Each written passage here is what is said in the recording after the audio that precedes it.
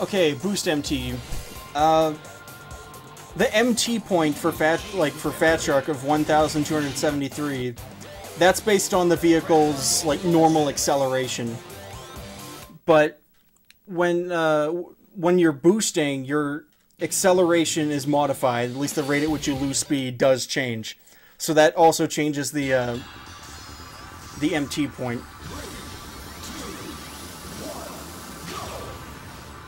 For Gallant, its normal MT point is like 1,356, I think. And its boost MT point is around 2,200, I think. So basically, like, you don't want to hold A above the MT point, or above 1,356 kilometers an hour with Gallant, unless you are boosting. And you don't want to hold A if you're above 2,200 unless you are shift boosting. So even like normal boost wouldn't matter. Dash plates are a little different, but I'll get to that. So boost state, it's generally you only see people use it after shift boost. So I'll be going like 3,000 there if you do a bunch of shift boosts. And on boost laps, you would want to boost there. And then let go of the A button.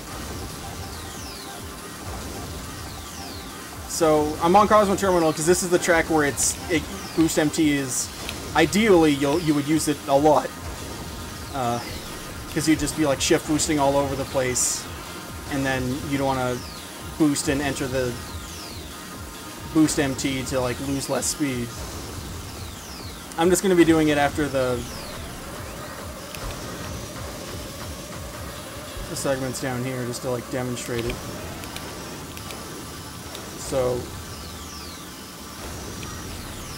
I was able to I had like around as much speed as on lap 1 at that point, but I was able to after the shift boost I had like 3,000-ish, but by boosting I was able to get to the turn at like 2,800 or 2,700 compared to like 2,200. And this is the level where you'll see it the most, but it's useful in any level where you're, you know, above like 2,200 kilometers an hour, basically.